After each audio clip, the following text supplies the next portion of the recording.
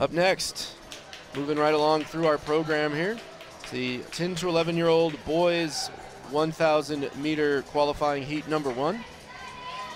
This one's going to feature Xavier Cosme of Christiana Speed, the team from Newark, Delaware. Vaden Skogrand, we saw a lot of him yesterday in the Rookie Challenge, had some success skating for the Rollerdrome Rampage out of Nampa, Idaho. That's a new team at the American Championships this year. Nice. Caden Castle from Bell's Speed Club. Isaias Tolis, a local Stallions skater. Nathaniel Harmon from Champions. Isaac Armstrong of Team Illini. And Jordan Dax Lejeune from Texas Speed. And Lejeune in some trouble right off the start, as it is Cosme who gets out in front early, followed by Skogrand and Castle. So 1, 2, 3 lining up just like their time trials from the previous day here in the early going, but another tight race here. Group of 5 all within striking distance of the leader Cosme, trying to stretch it out, but Skogrand's going with him step for step. And a big move there as Isaias Tolis goes from 5th to 3rd. He's going to have something to say about who gets through to the final. Followed closely by Castle. Nathaniel Harmon trying to hang on there in 5th.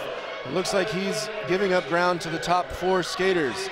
So these 4 skaters battling it out as we hit the halfway point of this 10-lap contest. Cosme has led it wire to wire.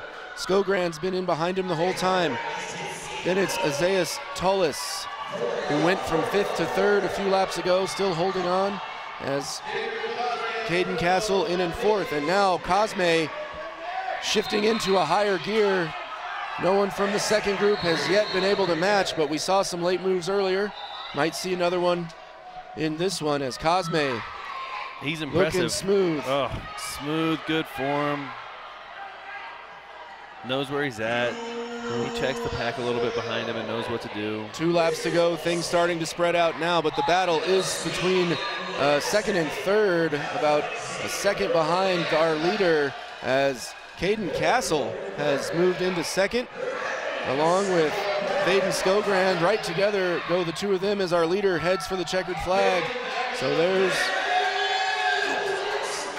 and a good stretching finish for 2 and 3. back there at 2 and 3. We'll see who ends up getting the win, for 2nd at least, the drag race win, as Cosme puts up a very impressive 150, and it is Skogrand who hangs on.